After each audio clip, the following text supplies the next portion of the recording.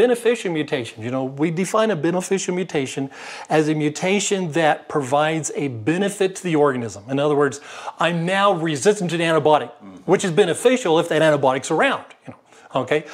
As a human, I like to drink milk. Okay? I have a mutation in me that allows me to drink milk. It's a mutation. Oh, is that right? To me, it's beneficial, you know, but it's still a mutation.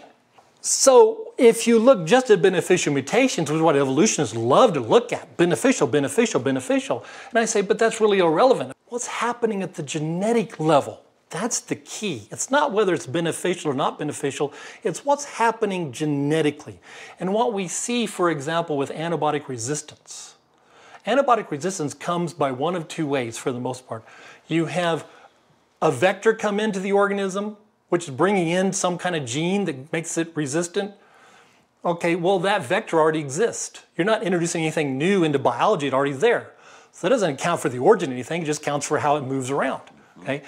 The key thing then becomes mutations. That's why evolution is mutation and natural selection. Because if you do change the sequence, that has the potential to give you a whole new genetic component, a whole new genetic activity.